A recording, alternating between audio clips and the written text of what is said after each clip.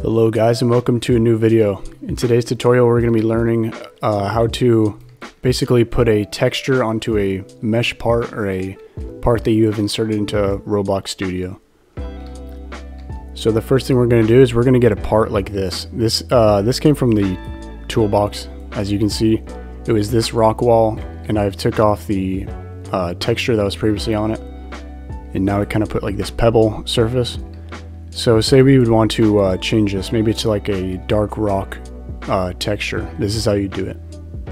So a good website to use is this one called polyhaven.com, and this one has some really good textures that you can use. As you can see here, I'm pretty sure all of them are free, if not most of them. So we're just going to look up rock texture. As you see, it gives us a list of different textures we can use. We're going to go ahead and use this one right here. So as you can see here, it gives you a few options to download here. You're going to want to click on this might say 4K. Make sure it is 2K. Roblox only allows that. And then you're going to want to click these three lines. And then you're only going to be downloading 3 of these. And it's going to be the PNG. It's going to be the diffuse, the normal, and the rough. We're going to be downloading the diffuse first, and then the normal. And it should pop up here, and then the rough. So basically you're going to want to, you can put these into a folder, and here, I'll do that real quickly.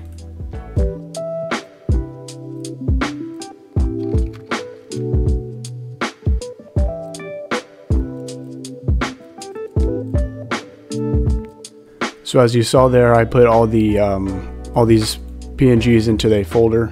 We're then going to go back into Roblox Studio, and then you're going to locate your mesh part. You're going to click on it, and then up here in Explorer, make sure you have it enabled. If you do not, go to View at the top here, click Explorer, and then click Properties as well. Go back home. Go up here to the mesh part. We're going to hit the plus icon, and we're going to insert a surface appearance. Inside the surface appearance, we're then going to go to the color map, normal, and roughness. Those are the 3 that we downloaded. We're first going to go to the color map. Also, I had this problem before. If it does not show up first where you can click on it and then just go to the folder, make sure you hit publish to Roblox here in the file.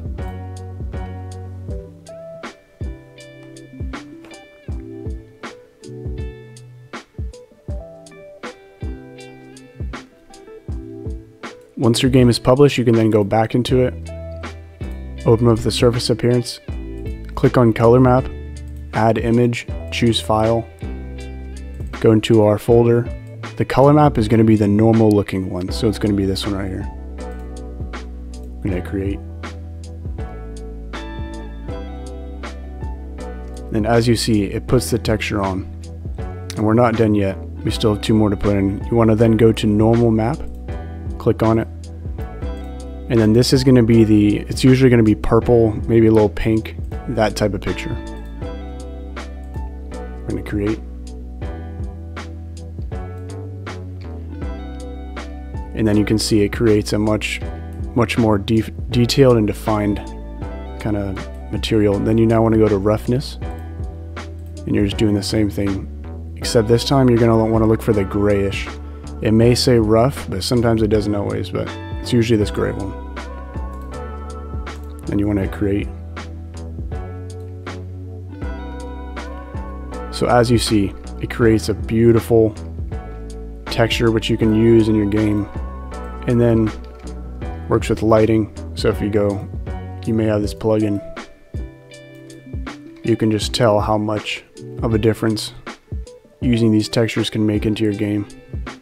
And as you can see, if you spend a little bit of time working with the different parts and lighting and all that, you can make a pretty cool scene. Okay, so that was pretty much it for the video. It's a pretty simple one.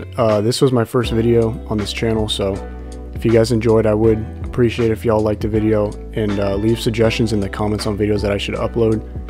Should I post scripting videos? Should I post more videos like this? Simple Roblox Studio tips? Just let me know. But I hope you guys enjoyed the first one, and I hope you guys have a good one. Bye.